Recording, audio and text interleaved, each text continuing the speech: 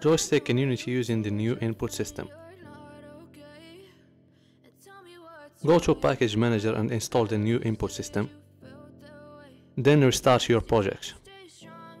Go to your player and add a player input component. Then create a new input action and open it. Add a new action map. Then create a new action. Make a of type value and make the control type of vector2. Add a binding and make its patch of gamepad left stick.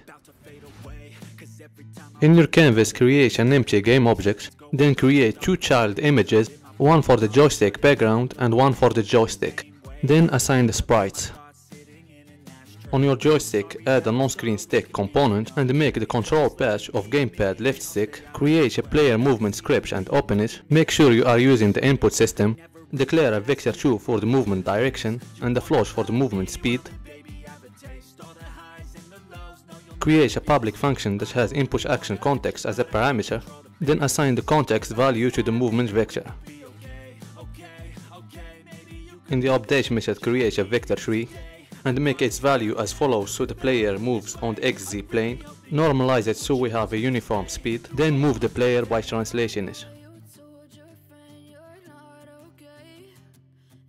Assign the input action we created to the actions field and make the behavior as invoke Unity events. Drag the movement script into the input field and choose the input player function.